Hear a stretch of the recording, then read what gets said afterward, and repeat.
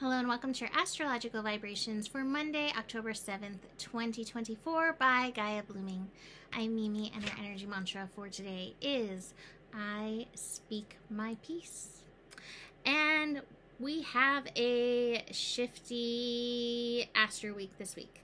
We have a few main events, kind of energies. One is Venus trine Mars, which is not really a main event, but it is a nice, a nice little balancing out, hopefully, especially being that we have the sun in Libra. So that's Tuesday. We have Venus and Mars trining each other in water signs, which is a little interesting. We'll dig into that.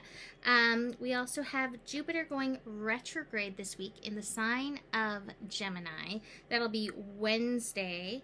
And then Friday has Pluto going direct. And this is the final countdown. This is the last little bit of Pluto and Capricorn within our lifetime. And so this is a big deal. It's a big shift. And part of Pluto finishing up in the sign of Capricorn brings a lot of crazy energies, kind of like we've been seeing. One last thing for this week ahead is we will have Mercury finishing up in the sign of Libra and moving into Scorpio later this week, next Sunday. So there's a lot going on this week, even on top of that, but it's a very shifty week. So this is where we want to try to stay in balance as much as possible.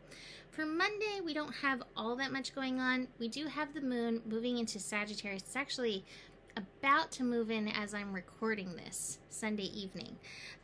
It's making the connections through the day. There will be a connection with Saturn, a connection with the sun. It's also connecting into the nodes. Now, I love the moon in Sagittarius because it can give us an overview perspective, a higher perspective. It can take us out of the minutia and too many details and have us looking, okay, there's a bigger plan here. It is interesting that its first connection is actually, technically it's with the nodes, but first main connection of the day is with Saturn. It's not till later in the day, later in the evening, we have a square.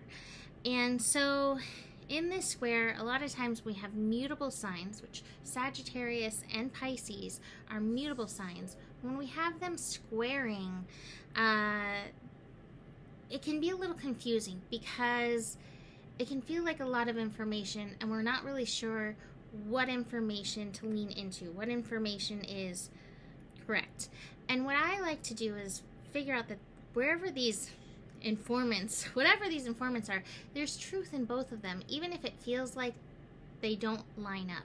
And it's our work to listen to our higher selves. It's our work to lean into our own personal discernment in order to understand. Now, what I like about both Sagittarius and Pisces is that they both do look from a higher perspective. And so whatever you're looking at, do take time today to look from the higher perspective, from higher philosophy, but also from the understanding that God, Spirit, Universe is in control and can take the nefarious, can take these really hard things that we're looking at in the world and use it for good, including hurricanes. All right. So sun and moon in connection, that's actually really nice way to end the day. Sun in Libra, moon in Sagittarius, these two celebrate each other, can enhance each other, can enhance understanding. What I love about this connection is even if you're having a conversation with somebody and there's disagreements in it, these two can be like, okay, I can see how your point, feels right to you, and here's mine. And it can be a nice little flow, and I think we could use a little bit more of that in this world these days.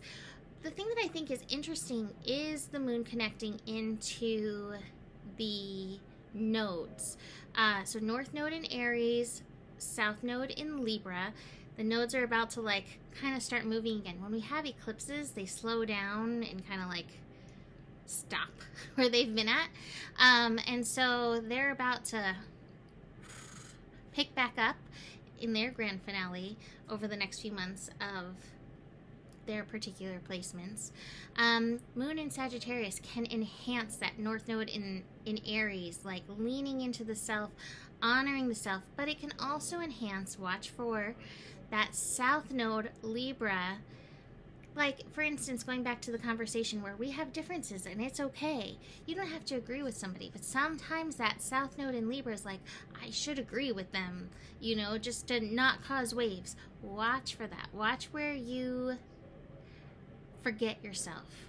Watch where you need to, like, honor who you are and know that, again, your voice matters, your peace matters. When I was leaning into that energy mantra, like, I speak my peace, it really did feel like two layers about speaking peace into the world, which, hello, let's do that. And also speaking your peace and knowing who you are, what you think, how you think, where you're at in your personal evolution. It's okay. There's always room for growth. Hopefully the moon in Sagittarius can open us all to further our growth, right? But where you're at is great. And when we can have these beautiful conversations, ideally we all can shift. Because going back to that Libra eclipse, when the student is ready, the teacher appears. And it turns out everything's the teacher. So that's definitely a Sagittarius way of looking at the world. Hey, everything's teaching me. What does it have to teach me? What is it trying to tell me? So we will have Mars and Venus reaching their connection Tuesday early morning. This is watery. We do have grand trine water energy. All the water signs are activated currently. And Venus and Mars is in Cancer, Venus is in Scorpio, so there could be some emotional processing that does go on with this, even though this is a harmonious connection. Just realize could be some of that energy coming up. Let's look at our cards for Monday. Let's start with Divine Abundance. Invite help. This came up last week for the eclipse, but invite the divine to pursue you. Just say, I'm finally ready. God, Spirit, Universe, pursue me.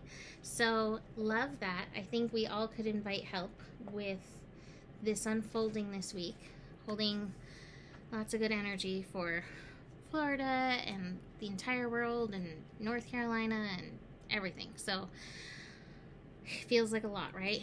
It feels like a lot, and therefore moment to moment, step lightly if possible. Love this breakthrough energy. Again, if we can think for, are you kidding me? If you heard that, excuse Joe. So, all right, breakthrough. He didn't know it was going to be so loud. That was really loud. All right. This is what living with a boy is like. Anyway, breakthrough. Breakthrough energy. What I was going to say is with the breakthrough energy, he had a breakthrough right there. Timing. With the breakthrough energy, hopefully through some higher perspective, hopefully the Sagittarius energy can help us lean into things are working out for us, things are working out for me, the universe is showing me how things are working out to me, towards a little bit of optimism, okay? So see where you can find some breakthroughs, especially when it comes to the world and its personal process, right? Okay? So try to think optimistically about the world. It's really easy to get caught up in the doomsday and all of the fear, lots of fear waves going on, but it's really important to lean into the alchemy from the fear. We have the rebirth card in reverse. So to me, what this is feeling like, because this is the 10 of Swords, it feels like thinking lightly. Don't try to get so deep. Don't try to get so particular. See where you can think a little bit lighter. Our final card is the Miser. You know what's interesting? Like cutting off this part, it just feels like a reminder to ground in and through these energies. Try not to hold on to anything, any particular thought, ideal, anything. but ground in. Take that time to ground in, to feel the earth under your feet, to feel supported in and through any and all these unfoldings. So, leaving that there for today, you can book a reading. Email me, mimiclark@gmail.com.